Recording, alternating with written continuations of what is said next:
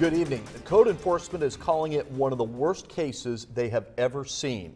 It was yesterday evening they were called to a Terre Haute home regarding animal cruelty. What they found may shock you. Now, we are not showing photos due to their graphic nature. News 10's Lindsay Yates has the latest in tonight's top story. It was just 4 days ago when Ricky heard something strange coming from our neighbor's yard.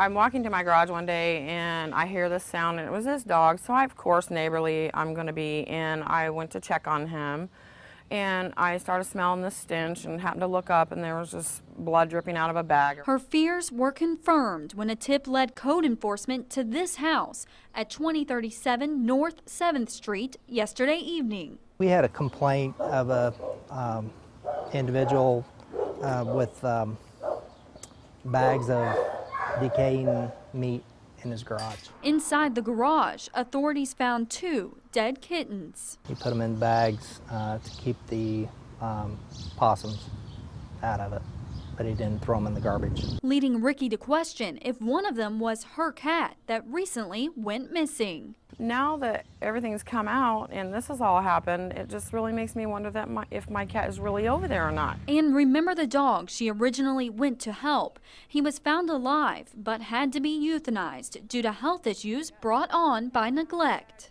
Horrendous. Had open sores all over its body, with some matted fur. There was fly larvae on the animal, coming out of the animal, crawling all over it. A gruesome discovery that has left some in fear.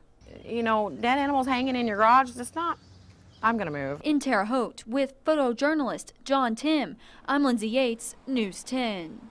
The homeowner's name is not being released at this time. He has been issued a citation for animal cruelty and is expected to be in court July 18th.